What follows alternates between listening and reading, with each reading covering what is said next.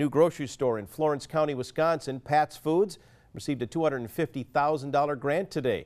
The Wisconsin Economic Development Corporation and the community came out to celebrate the new store's arrival. The store is owned by Joe and Ben Campione, who have other locations in the northern UP.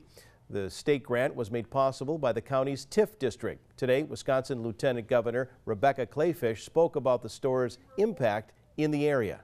Well, it's amazing for some communities in Wisconsin to imagine for a moment the idea of not having a grocery store.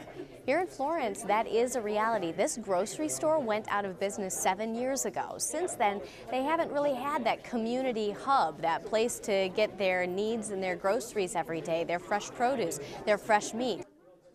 Pat's Foods has an estimated opening date of June 26.